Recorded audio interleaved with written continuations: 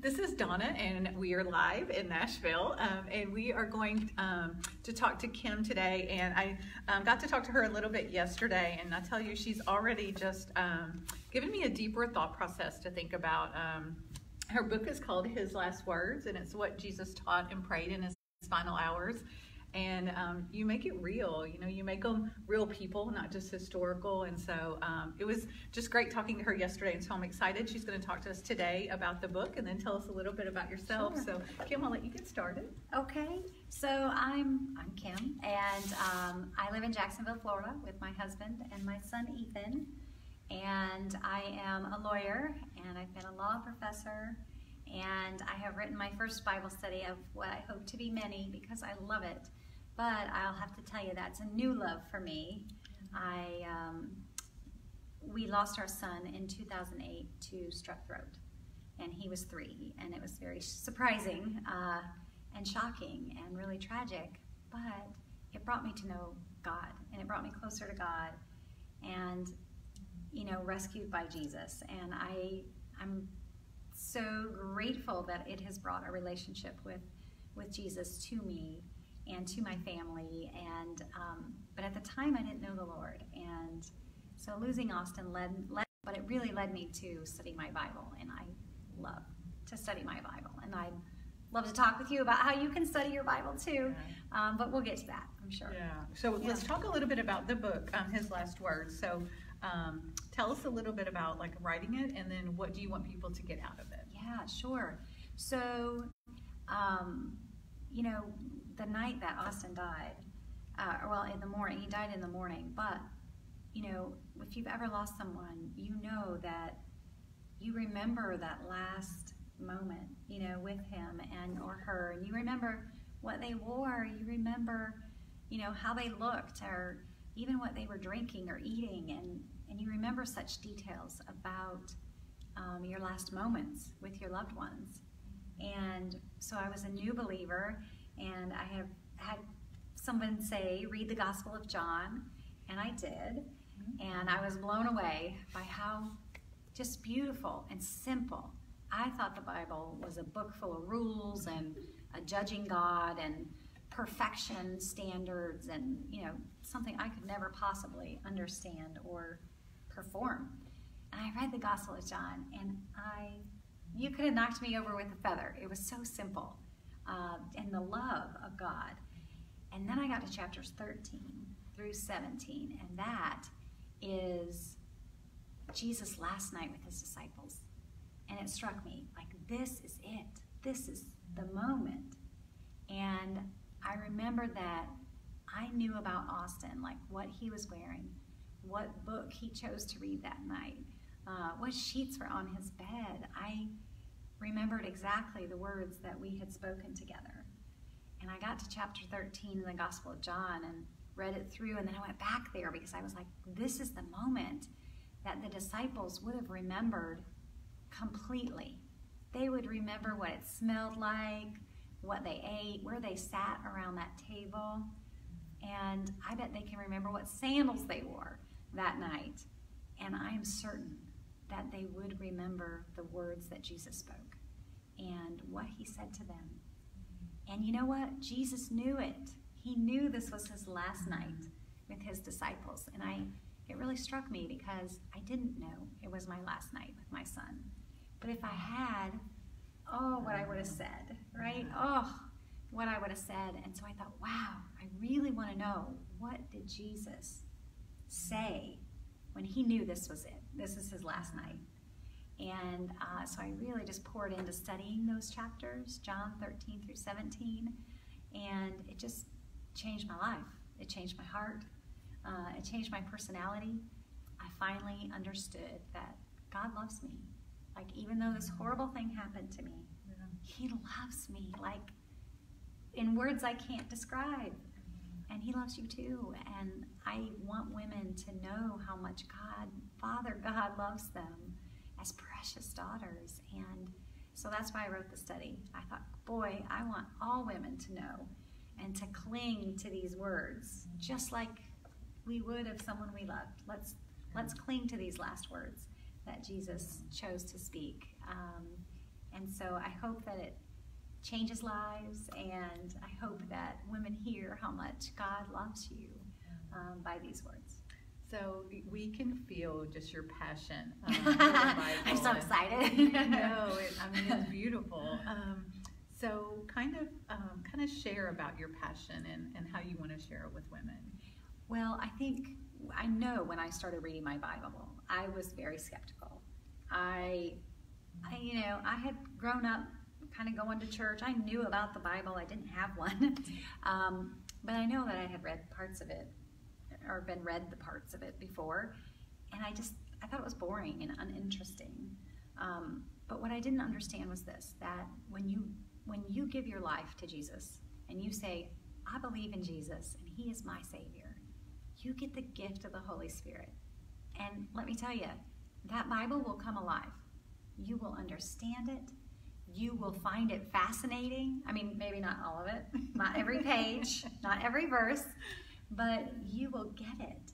And God will start talking to you, not in voices. I'm not hearing voices, I promise.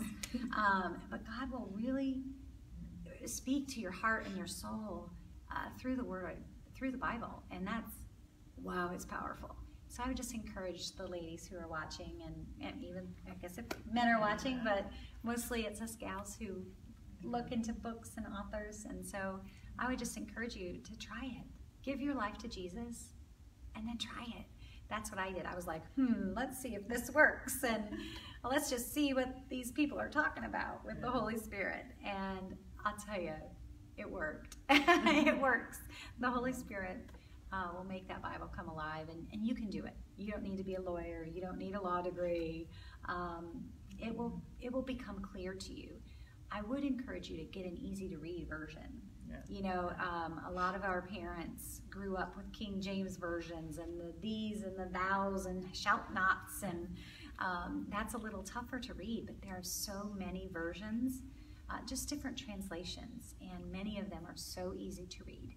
My personal favorite is the New American Standard Bible, and it's kind of written the way that Americans talk, and so that's my personal favorite, probably because that's the first one I really read and understood, but it is one of my faves, so I would say try it. So tell us one thing from the book that you might have been surprised about, that were either like his last words or a part that was just really moving to write about. Sure. I would say there's definitely two things that are personally just so important to me. And first, of course, with a child in heaven, is the fact that Jesus told them, I am going to prepare a place for you.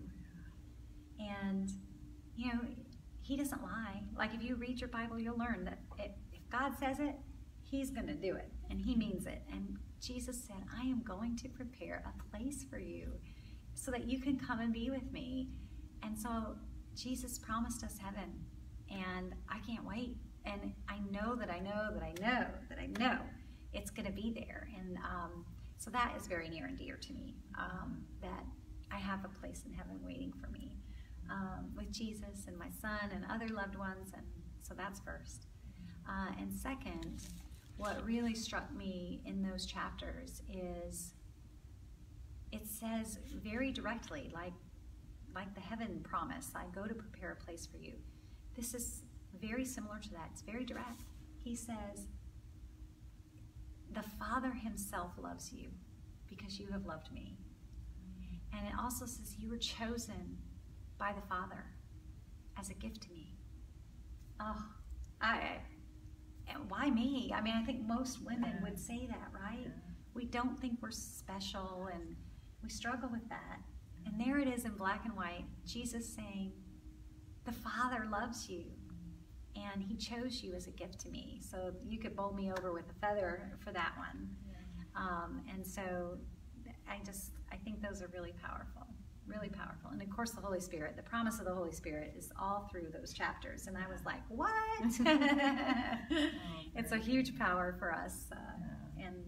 And I don't think I know that I don't utilize it and count on it and put it to work in my life every day as much as I could.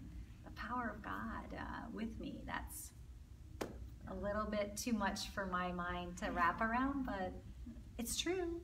and I just got to use it more. Yeah.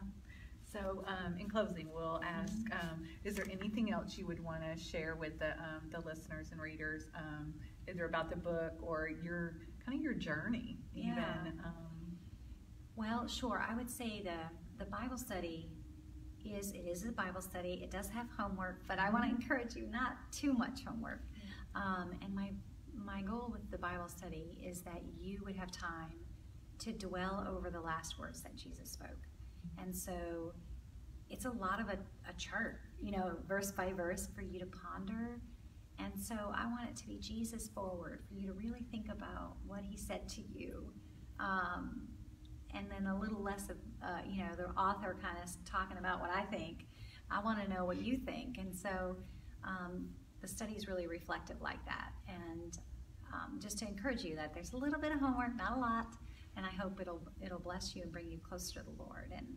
And I think as far as my journey, boy, I'm still on it. And, it's been 10 years now. And so for 10 years, I have drawn just closer and closer to God and really through two things. And that is the Word of God, like opening my Bible and reading it. And doing Bible studies. I think that's really important for ladies to get together.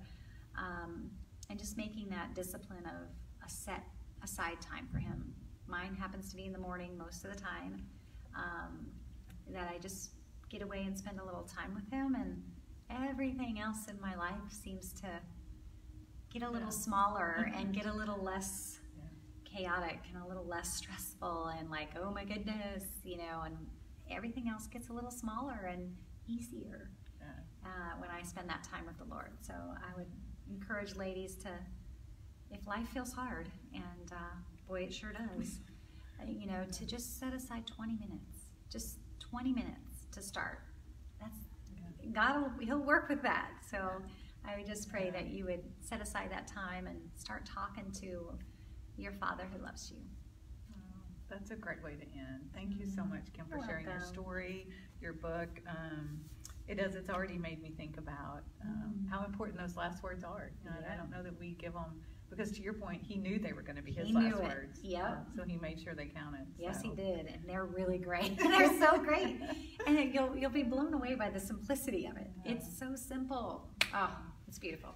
And I think our challenge is to pray to have the same kind of passion that Kim does for the Word and Jesus' Word in the Bible. So thank you so much for joining us. And we will post this over on the blog. Just give us a couple weeks as we put them all out there. And we will have links to the book, her website, and her bio.